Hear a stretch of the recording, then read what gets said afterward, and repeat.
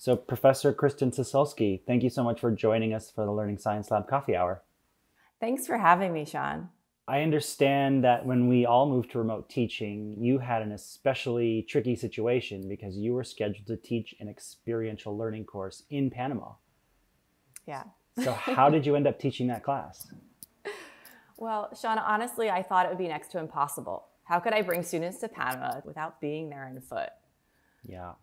And as I started asking these questions together with my colleague, Harry Chernoff, who co-teaches the course with me, we realized that it's the people who make the canal run, who develop the real estate, and why not just get them all together on Zoom?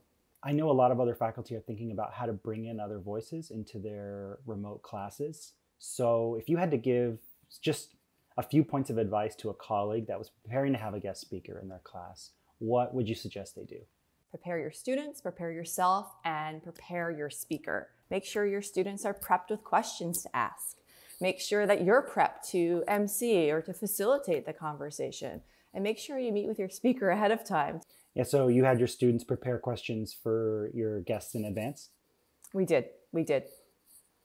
And how did that change their kind of readiness or response to when your guests arrived? Well, what was amazing is they were completely prepped on who the speaker was, the business or organization that they were representing. And so they didn't ask questions that were pretty basic. They asked questions that were really about the daily operations of their business. Given that you're able to do a class like this in a remote environment, do you think that brings up any or makes you rethink some misconceptions around teaching online? Absolutely, Sean.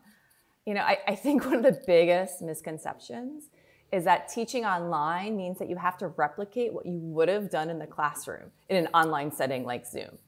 I think the best part about Zoom and teaching synchronously online is rethinking your content for a new modality.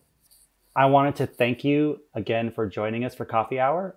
We hope that you stay healthy and happy, and good luck for teaching the rest of the semester online. Cheers.